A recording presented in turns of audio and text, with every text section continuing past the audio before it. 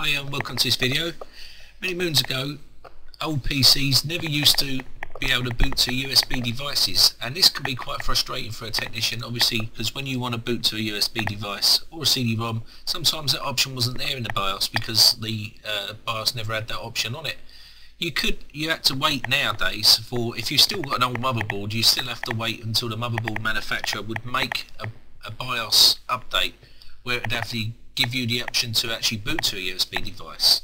And if they did, it depends on whether they wanted to get around to doing it or not. Now most people would put a new motherboard in at this stage or whatever, but not everyone's got the money, or people don't like changing, and that's the difficult situation we're faced with.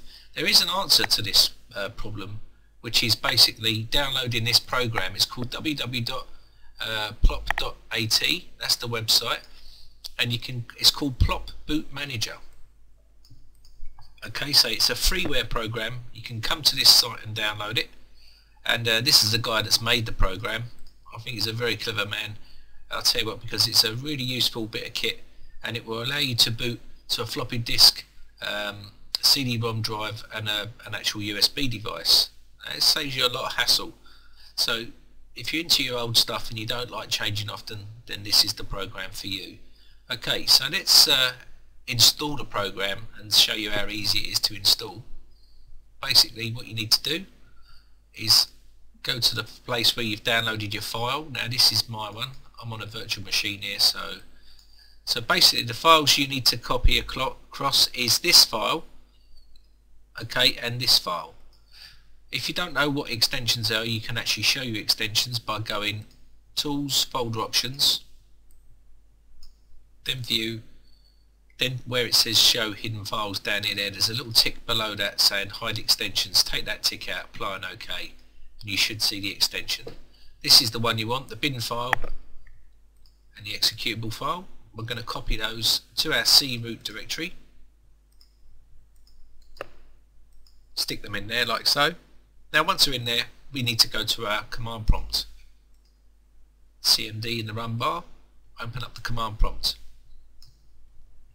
We need to get back to our C root directory by typing that command. I'm going to clear the screen here so we can see what we're doing. So now we're in this place here. What we need to do is type this command in, which is PLoP gen bt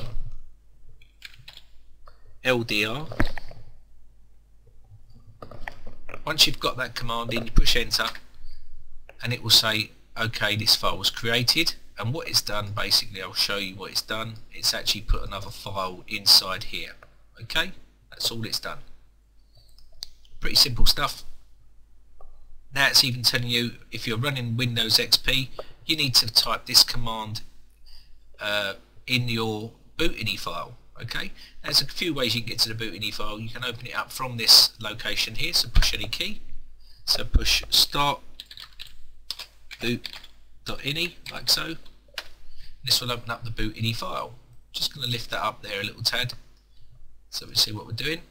And this is remember this is the command that we need to type in, well not command but a sort of need to type this in underneath here.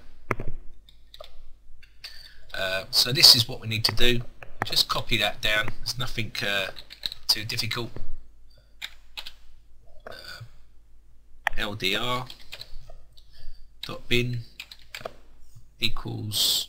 Now this line here is what's going to actually be shown on the boot menu itself. Okay, so it's going to be showing PLoP Boot Manager.